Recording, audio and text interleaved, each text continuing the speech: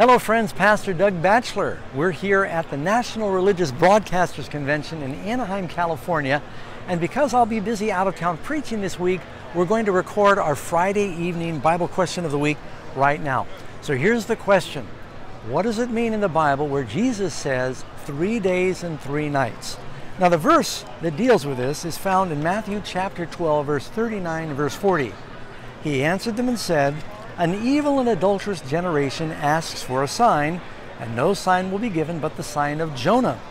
For as Jonah was in the belly of the huge fish for 3 days and 3 nights, so the Son of Man will be in the heart of the earth." And so people say, 3 days, 3 nights.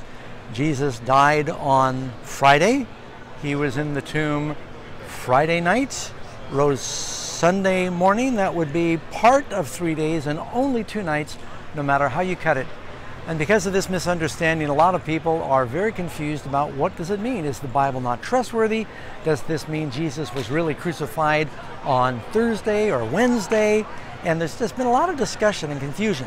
The confusion, the Bible is actually perfectly accurate. The confusion comes in because people assume that Christ, when he says heart of the earth, he's talking about the tomb, that the Son of Man will be in the tomb 3 days and 3 nights.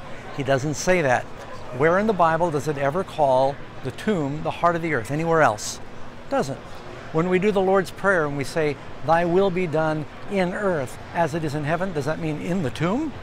Or in the 10 Commandments when it says you're not to make a graven image of the likeness of anything in the heaven above or in the earth beneath, does that mean the tomb? No, the word heart of the earth, or the phrase heart of the earth, is talking about the word there, heart, cardia. That's where you get the word cardiac. And the earth, it means the world.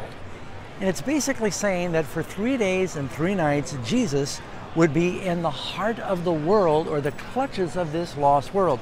Now, who is the prince of this world? According to Christ, Satan is the prince of this world. He says, the prince of this world comes and he has nothing in me. And so even Paul refers to Satan as one of the powers in this world.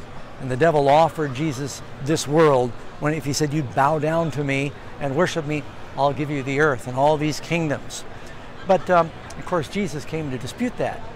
So when Christ was in the Garden of Gethsemane, the pivotal moment when the 3 days and the 3 nights began, when Jesus was in the clutches of the world, is Thursday night.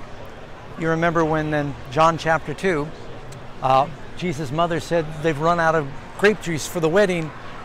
And he said, "Woman, mine hour is not yet come." Several times during the life and ministry of Jesus, people tried to arrest him, and he always slipped through their fingers. They tried to stone him, and he escaped. And so when he said, "My hour is not yet come," when did his hour come? In the Garden of Gethsemane, after the Lord sealed the new covenant there in the upper room. He then crossed the Kidron, and in the Garden of Gethsemane, 3 times he prays and he says, "Not my will, thy will be done." Here, something very interesting happened. You can find over and over again where Jesus said that this was the hour that he'd been waiting for. Mark 14, verse 41. Then he came the 3rd time, when he had said, "Not my will, thy will be done."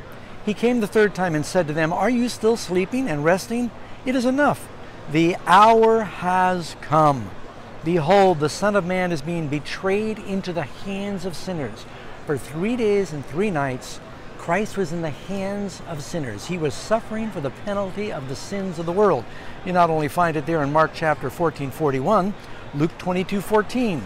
And when the hour was come, he sat down with the 12 apostles with him at the Last Supper.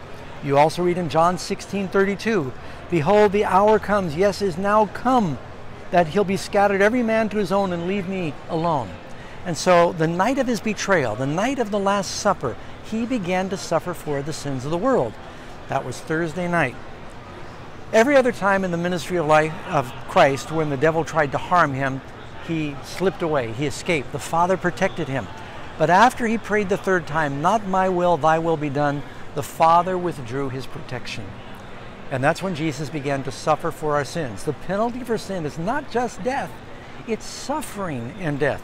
They beat Jesus, they carried him from trial to trial, he was spit upon, he was basically tortured for 3 days and 3 nights, including the cross. He was in the heart of the earth, the clutches of the world, just like Jonah was a captive to the whale And he was in the darkness of that whale 3 days and 3 nights. Christ was separated from the Father Thursday night, Friday night, Saturday night.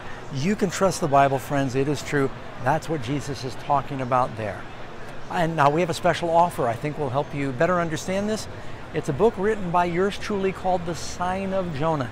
If you'd like a free copy of this, just simply go and ask for it with the number that you find at the bottom of the screen. God bless you, and we'll do another Bible question next Friday.